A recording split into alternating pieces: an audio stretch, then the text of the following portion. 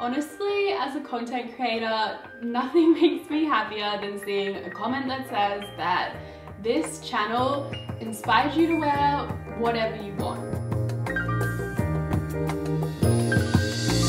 Personal style is actually something that I struggled with for a really long time, and looking back, I kind of think it's because you feel as though you're expected just to choose one word to describe you, which is so daunting and totally unrealistic. It's almost like from the get-go, they want you to box yourself in, and from my point of view, that is never going to inspire creativity.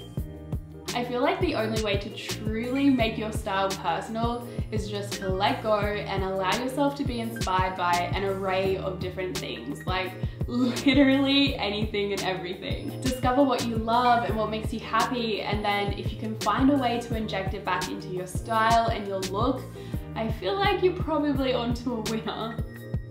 I don't know, I guess at the end of the day, a lot of it just comes back down to confidence, and to be perfectly honest, fashion is probably one of the only aspects in life where I do feel that confidence. So don't worry, I get it. I know that confidence can't just magically happen overnight or from the flick of a switch. I think the key is just taking baby steps. You want to be pushing yourself, but you still want to be somewhat comfortable. So if you just start by adding things to your look slowly, then I think you'll start to realize that nobody really cares. Like, nobody cares if your pattern's a little bit wacky that day or you've added on some extra jewelry, whatever it may be.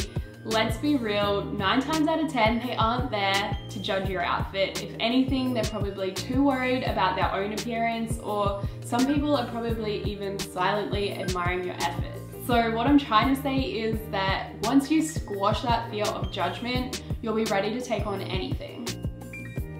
I know that kind of wraps it all up in just one tip. So if you're still in need of some more inspiration, then honestly, start with a mood board. I know it might feel simple or tacky even, but I don't know, there's something about gathering all your inspirations in one place that is just undeniably effective. Definitely try hitting up your local thrift stores. I go on about it all the time, but I just feel like it really pushes you to get creative with your outfit choices, and it was actually one of the major factors for me when I was trying to find my own personal style. Have some foolproof items, things that you know are authentically you. That way, if you're stuck or trying something new, then you won't feel too overwhelmed. There's kind of like a security blanket always there. I know literally everyone in these videos says don't get too caught up in trends or whatever, which is true. I see what they're saying, but you don't have to completely wipe your hands off them either. Like,